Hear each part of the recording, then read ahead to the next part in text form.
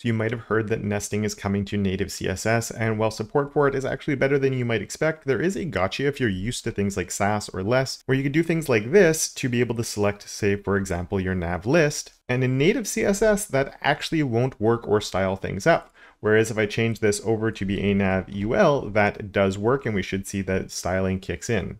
Or if we go back to here and I hit my little cog, and in CodePen I switch this over to be using SCSS and I hit save, we will also see the styling is working. Now the reason that this does not work in native CSS is because the ampersand is a live object. This is always its own selector. So writing this in CSS would be the equivalent of writing this, and obviously that's a very different type of thing.